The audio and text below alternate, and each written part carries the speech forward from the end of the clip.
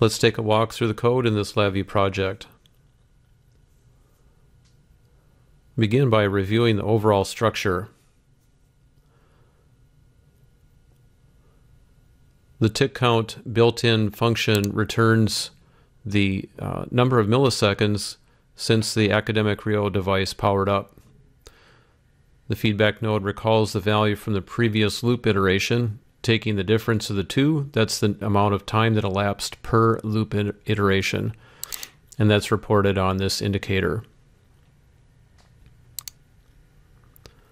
The second process loop uses the identical code, and the difference between the two is that one is a conventional while loop or a non-deterministic loop, and the other is the timed loop, also called a deterministic loop.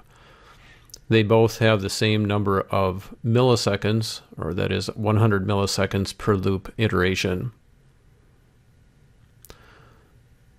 Both of these loops stop from a single stop button on the front panel, and a local variable is used to communicate the value of the stop button from one process loop to the other.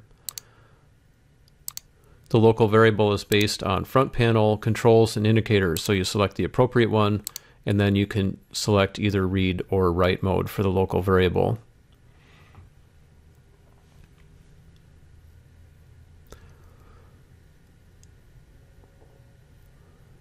Double-click right here to configure the timed loop. You can select your clock source type, and then you select the period up here.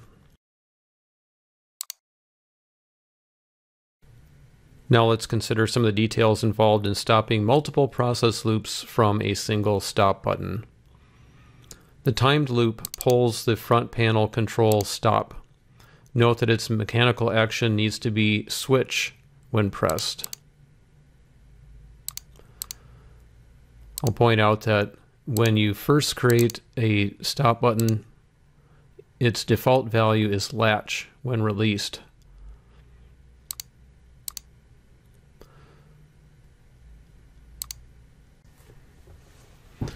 If you were to leave it with this mode, you'll see that you can't run the VI, and the error message says that you cannot use the latch mechanical action. Any of the three switch-based methods is fine. I tend to use switch when pressed. Let's examine this little detail down here. I'm going to comment out the part where I'm using the local variable reference and see what happens. VI is running, hit stop. You'll notice that the button is stuck in the stopped state. And if you try to run when it's stopped, both loops come to a stop because the button effectively is already clicked. So let's take out this code, and what we see here is that the initial button is pulled, stops the top loop, local variable is read, stops the bottom loop, and the very last step then is to unstick or release the front panel button.